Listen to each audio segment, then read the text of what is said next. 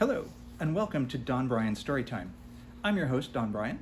You may remember me from fencing or taking naps.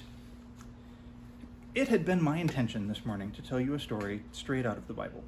Unfortunately, I had loaned my Bible to a very lovely pilgrim couple, which meant that I needed to borrow a Bible myself from a friend of mine.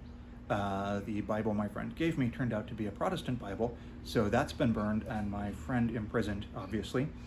And we're going to have to switch to my backup story, which is about King Tuatha of the Tuatha de Danann. Note that I will be telling you this story, which is primarily oral, with the aid of a felt board and props, or if you're watching and a oral, threadless applique. Background. The Tuatha de Danann are nearly supernatural entities of early Ireland. They're basically the proto-Irish pantheon. They show up in Ireland near the end of the rule of the Firbolg, who really aren't part of the story, don't worry about them.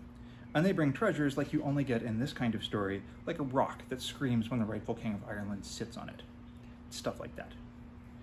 According to one legend, the Tuatha de Danann came to the shores of Ireland from boats from the north, which they promptly set fire to because it's never too early in history to flex. That's one story of how they got there. There are other theories that we're not going to get into today. Where all of the legends agree are that the Tuatha de Danann were skilled warriors and druids of great power.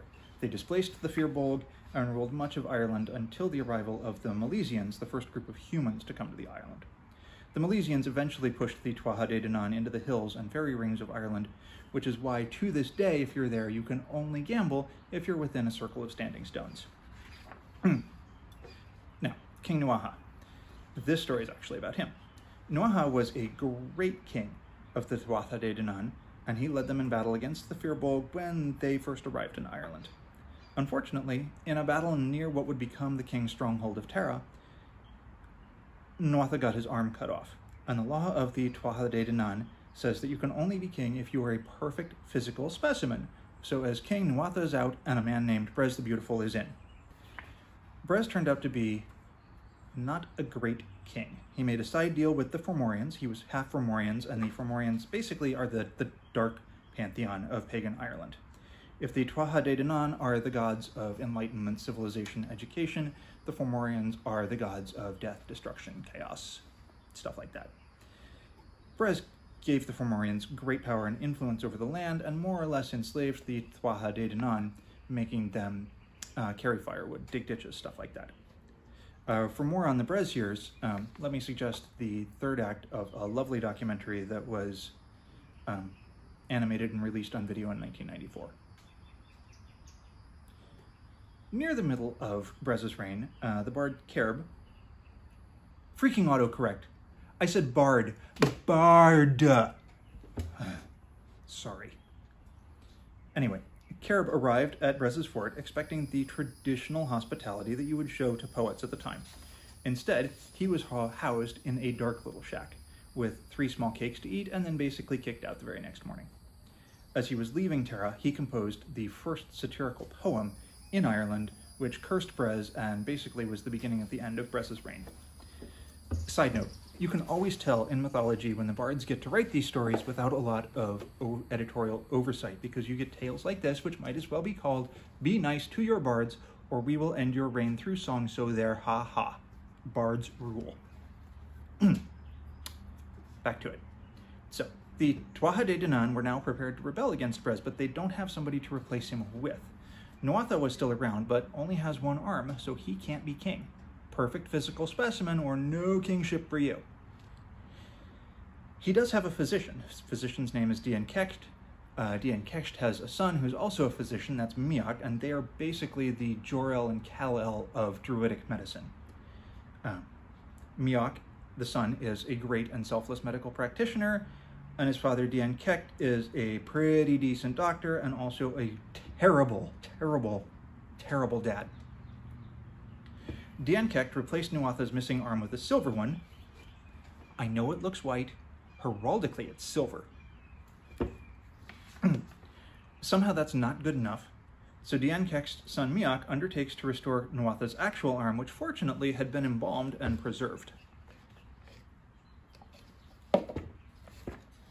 Miach replaced Nuatha's actual flesh arm, and he said incantations over it for 9 days.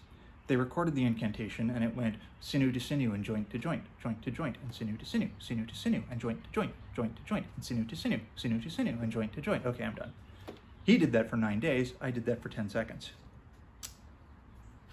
This restores Nuatha's arm, and he's free to be king again.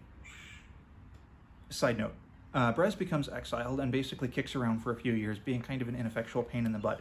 But there is one outstanding moment where he goes to his father, who's king of the Fomorians, half Fomorian, remember, looking for help retaking his throne, and gets told off by the most quotable Fomorian in history, who says, "You have no right to get it by injustice when you could not keep it by justice." Scholars believe this is the first time the member of an audience anywhere has said, "Oh, snap!" If I'm honest, we don't know. The documentation on that is thin. Dian Kesh, terrible father, is overcome with jealousy at Miach's skill as a healer and kills him in a scene of what had to be absolute hilarity as he kept striking at Miach, who kept on healing himself. Strike and heal, and strike and heal, and strike and heal, and strike and heal. Until finally Miach's brain was struck totally clear of his body, and he fell to the ground to rise no more. I was going to make felt pieces for this, but everybody watching this is in the SCA, and let's be honest, you've seen that fight, and you know it. Interestingly, it doesn't seem like Dian Kesh received any sorts of consequences from this behavior, which seems like kind of an oversight injustice to me, but whatever. Dian Kesh buried Miach in a field outside of Tara. The next day, Miach's sister Erm, who was coming to mourn her brother, found 365 different herbs growing in the shape of Miach's body, each one with special powers relating to the part of the body it was growing in place of. Headwort for headaches, thumbsbane for removing thumbs, and most importantly, foot mint. Dian Kesh still wasn't done being a terrible dad, though, and as Erm was sorting the herbs onto her cloak for categorization and drying, he grabbed the cloak, scattered the herbs to the four winds, mixed them all up forever so that they were impossible to sort. To this day, we don't know all of the healing properties of various herbs, and the essential oils business just can't quite seem to grab the FDA approval that it's looking for.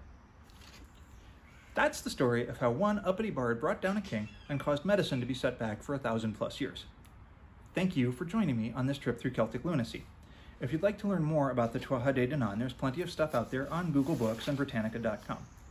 If you're like me, though, and prefer your fairy content to have no educational value whatsoever, let me suggest Mike Mignolia's Hellboy, which has several later arcs about a reluctant prince of hell fighting the Morrigan after being bound to Earth by Rasputin, who was working with Nazis at the time, or Karen Marie Moning's Highlander series, which primarily features modern women being flung back in time so they can shag fairies.